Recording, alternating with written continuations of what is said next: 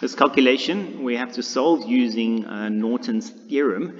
It's a question taken from the activity in our textbook. It's question 7, and it reads as follows. A battery of 50 volts and a battery of 60 volts with internal resistances of 0.4 ohms and 0.5 ohms respectively are connected in parallel to supply a load of 25 ohms.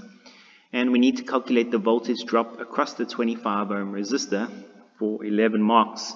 Now you can see on the left hand side I've drawn the fully labeled circuit diagram. So we have a fully labeled circuit diagram showing our 50 volt battery and our 60 volt battery with internal resistances of 0.4 ohms and 0.5 ohms, and it's connected in parallel to a load resistor of 25 ohms. To do our calculation, we can use Norton's equivalent circuit to help us. We have a single current source replacing the voltage sources, and we have a single resistor known as Norton's resistance, and that replaces the resistors in the circuit, and that's connected in parallel to the load resistor. Okay, so let's take a look at our first step that we need to take. Let me just grab my pen here. Alright, so to calculate the first step, to calculate Norton's current, that's the short circuit current over here. After we've removed the load resistor, to calculate the short circuit current, which is the same as Norton's current. And in this question, it's nice and easy. We have two batteries, so we have I1 and we have I2. So therefore, we can calculate the short circuit current and Norton's current. And so that's going to be equal to I1 plus I2. Right, so to calculate I1, it'll be the EMF number 1 over the internal resistance number 1. To calculate I2, it'll be EMF 2 over the internal resistance 2. The first EMF is 50 volts. The internal resistance is 0.4. The second EMF is 60 volts divided by 0.5. And that will give us our current. Okay, so we've got 125 amps. And I2 is going to be 120 amps. So all we have to do is add that together, 125 plus 120, and that will give us 245 amps.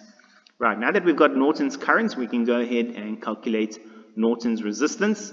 Nice and easy. You can see that we've got a 0.4 ohm resistor and 0.5 ohm resistor. They are connected in parallel.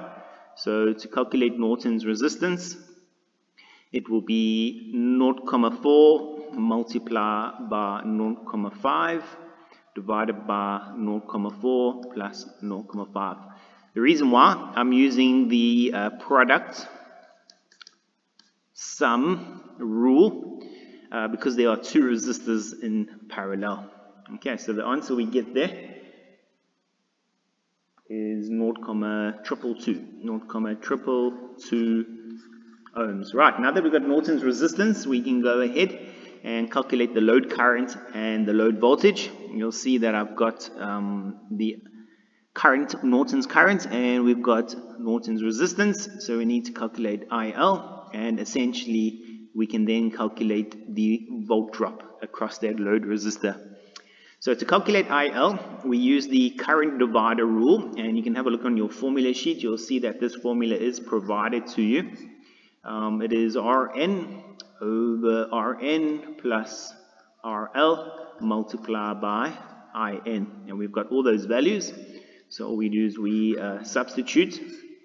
Norton's resistance is 0.222 over 0.222, and the load resistor of 25 times Norton's current, and that was 245 amps, and this gives us our load current of 2,156 amps. Right, now we can actually calculate the volt drop. Let me just use a different color. To calculate the volt drop, it'll be IL times RL. Okay. So all you do is substitute the line current of 2,156 multiplied by the load resistor of 25, and that gives us our voltage across the load resistor, which is 53,9 volts. All right, thanks very much. This is our last video for Norton's theorem.